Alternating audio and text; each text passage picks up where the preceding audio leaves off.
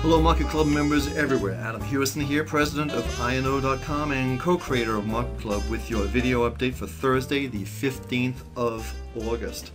First it was Icahn, and now it's George Soros jumping on the Apple bandwagon. We've been on this bandwagon for some time. It's working out really well. We'll be covering Apple today, but we've also had the pullback in the other markets that we were talking about, plus crude oil's on the move. So let's watch that very carefully. Let's go right to our portfolio. We're going to zip through these pretty fast today. So here's Apple.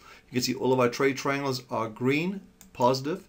And if you look at the chart, obviously it's a very positive chart. We can see this market going up to the 550, 575 without too much trouble. And it's particularly interesting when you have the stock market, the general market, down quite dramatically, and yet Apple is pretty much flat to higher on the day. So let's see how that plays out. But generally speaking, we're bullish on Apple, and we've got some good company with Icahn and also George Soros. So moving on to our next market, and that's going to be the Dow. Now we expected the Dow to pull back. You can see the differences in the MACD below the line there. We expected a pullback. There was the weekly that came in here to get out of the market. Remember we talked about that several days ago, about a week ago, about getting out of the market in terms of the Dow stocks, and that's worked out very well. So let's quickly put in our Fibonacci numbers and see where they come in. So right now we're getting close to a 50%. 15,100 is 15,100 is a 50% pullback, and 15,000, let's call it for want of a better word, is a 61%. So I think we're getting very close to an area that we're going to be finding some good value, but we need to see this market stop going down and begin to consolidate. Right now we have a mixed picture, 60. It's a trading range, so let's give it some time. Moving on to our next market.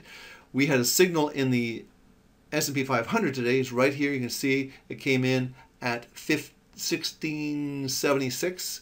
It's 1664. That's why we had a lot of pressure. It's the first time we've had this come into the S&P 500. So let's see how that plays out. But moving along to our next market, which is the NASDAQ. A little bit of a bite out of Apple today, but generally speaking, this is still a pretty positive picture. Our major triangles, the monthly and the weekly, are still positive. We are still positive on these indices as the longer term trend appears to be positive. We're looking for this market to be sideways to maybe a little bit lower for the balance of August. So moving on to crude oil. Crude oil is putting in, this would be the fourth or fifth day it's been moving higher.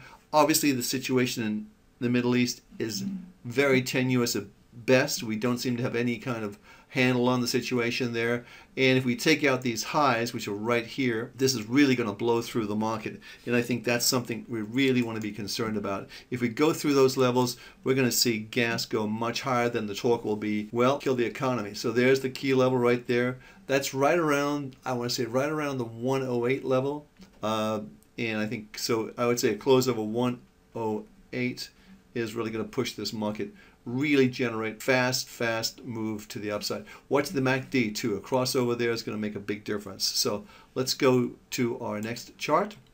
And the next chart is going to be gold. Now it's interesting, George Soros was getting into Apple but getting out of gold, his ETFs. He had a large ETF holding which he's really been jumping out of. It hasn't performed anywhere close to what everyone expected it to do. So again, it gets back to these trade triangles and the trends.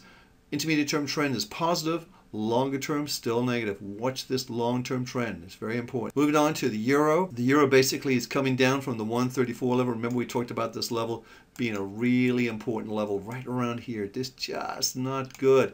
That's a lot of resistance above this market. Now, should we see the market go over there, that's a different picture. But right now, you've got the MACD right here looking a little bit soft. We expect that to continue down, and we expect to see some consolidation and some support coming around about the 132 area. So let's see how that plays out. The 132 area, for those of you watching right now, is right here. So we're getting down towards the lower range of this market, but nonetheless, on the defensive, and that's how we see it. Hey, I'm Adam Hewison. It's a short report. We'll be back tomorrow. We're doing a bigger report, and the question is, do you want to be long Apple going into the weekend? We'll be talking about that tomorrow. So have a great day, and I'll be back tomorrow. Take care. You can find Adam Hewison as a regular contributor on Bloomberg, Business News Network, CNBC, and Fox Business News.